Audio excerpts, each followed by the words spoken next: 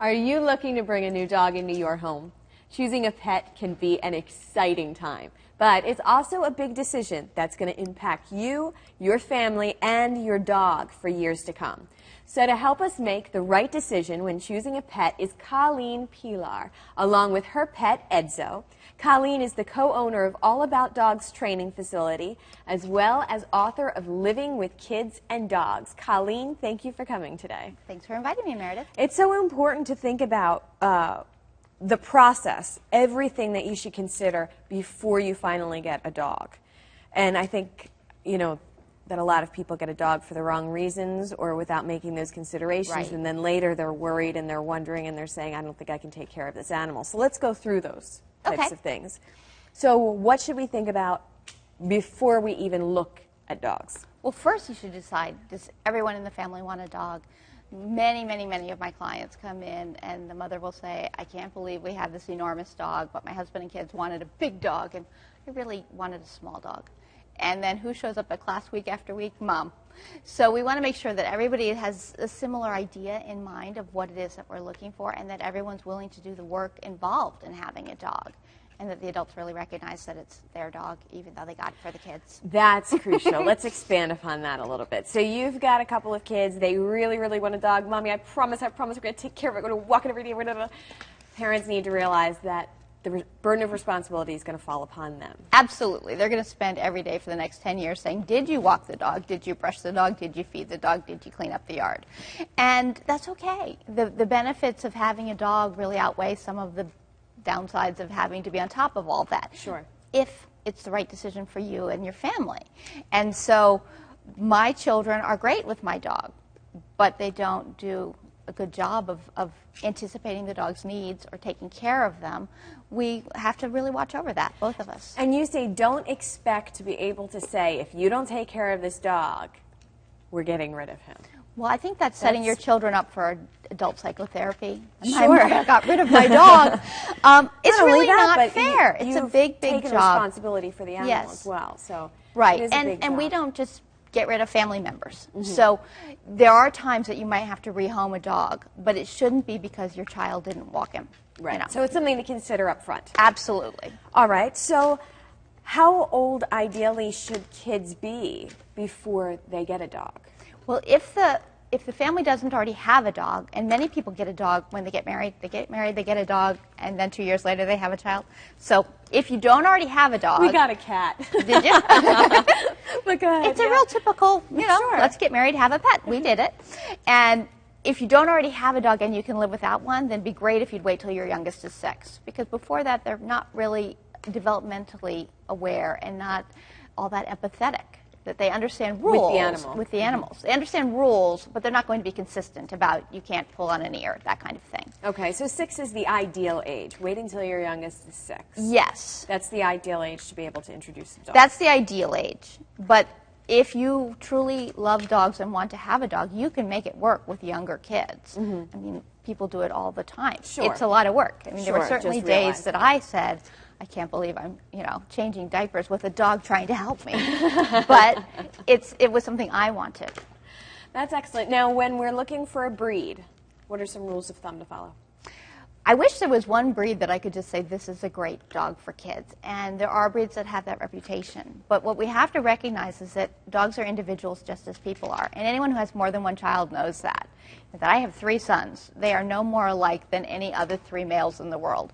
So we can't just say, oh, all golden retrievers are good with kids. Sure. Probably 70% of golden retrievers might be because the breed has that reputation, but that's a good 30% that really aren't. So we're looking at sociability much more than breed. That's the biggest thing we want to look at is this dog social and does this dog really enjoy people? Excellent. Now, you mentioned the Goldens have a large percentage of being good with kids. Yes. Are there other dogs that typically have a large percentage where you might find yourself gravitating towards them to test them out before you might another breed? Yes, there are plenty that do. I mean, the Cavalier King Charles is a very social breed. The Bichon, the Boxer, the Labrador, some Beagles.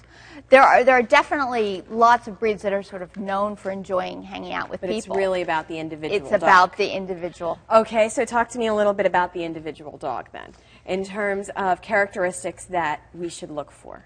Well, the biggest one, of course, is sociability. And it's really easy to mistake excitement for sociability. But what you want is a dog that really comes up to people and sort of nudges them and, hi, do you want to pay attention to me? Kind of like he was doing before we distracted him with the bone. Very interested in people and wanting to be with them. The reason for that is that the more social a dog is, the less likely he is to become aggressive if something goes wrong. So if I were to stand up and accidentally step on his tail, he's going to go, oh, sorry, I left my tail in your way. He's not going to bite me. And that's the kind of dog that you'd like to have. So a less social dog goes, excuse you? What happened here? You know. And what do you think you're going to do about that? Yeah. What else should we look for in terms? We've got sociability. Are there special tests? Are there certain places that we should go to be able to find a more social dog? Certain questions to ask? Yes. Well, that's a huge question. I'm sorry. First off, there are tests that we can do on dogs. And in fact, Edzo, I adopted in the spring. He came in with someone who wanted to have him assessed to find what would be the right home for him. She was with a rescue group. And watching his assessment, I said, oh, I know the right home. I know. This was really a very lovely, social, easy dog. He would have been a great dog for a family who'd never had a kid before. I mean, never had a dog before. Whoops. Never had a dog before. So he's a really good starter dog. I feel kind of selfish that I took him.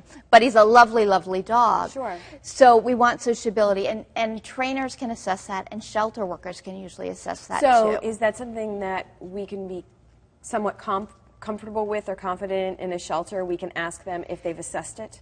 I wish. Some shelters, yes. Some shelters, no. And so it's definitely a question that we should ask. Did you assess this dog? Have you checked the dog? And what can you tell me about how the dog scored on this test?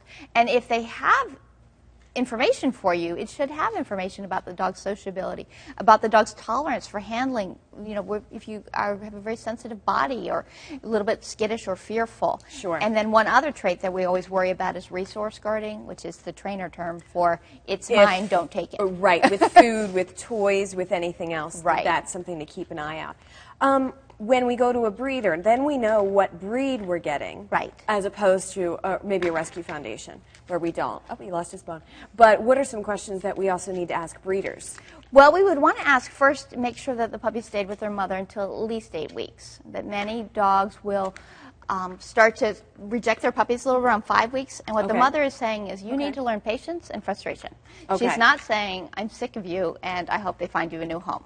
And so sometimes puppies are placed far too young. So at least 8 weeks minimum. And then you also said something about the breed of the dog, finding out how often they're bred, correct? Yes. Yes, we would like to have the mother have at least fewer than, I'm saying that wrong, 1 litter a year or less. So if she had a litter every 2 years or whatever, that would be good. I don't want her to be bred every cycle, but that's a little bit too much strain on her body, on her health, and on her ability to nurture puppies. Okay. So then with the litter of puppies, what we would want to do is go in and figure out which puppy is ours. And how do we do that? I know we've only got maybe a minute left, but how do we do that? Well, if we have kids, then ideally we would want to see which dogs would approach the children quickly. You know, which ones will come right over and go, oh, hi.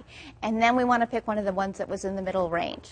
The first one over might be too confident, and the one that won't come at all might be too fearful. But some of those middle range puppies are sort of in the interested. Middle might be your new best might friend. be your new best friend. Oh, that's fabulous. Any last things that you want to leave us with before we go?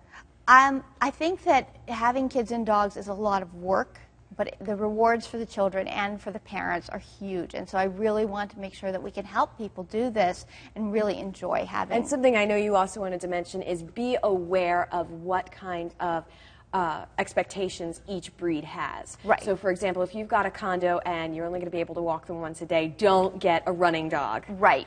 Or if you're the type that's a couch potato, that's great. Look for somebody who's going to keep you company on the couch. Right? Exactly. You want to match to your energy level. Oh, thank you so much, Colleen. I really appreciate it. Thanks for having me, Meredith. And thank you too, Edzo.